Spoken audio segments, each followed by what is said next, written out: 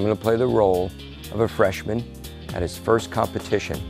I have two excellent coaches that are going to help guide me through the process. And the nuances of winning a 100 class versus being third versus being fifth.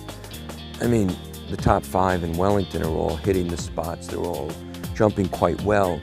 But what are the little things that separates the, first place to third place to sixth place?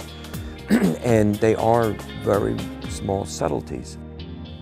What a great day. I can't tell you how much I've learned about IHSA, and so much of what I thought intercollegiate riding was about, I was wrong. I was, until today, a horse show snob. As an experienced rider and coach for quite a number of years now, many young riders ask me, what do you think of IHSA? Should I ride when I go to college? And I can tell you unequivocally, yes.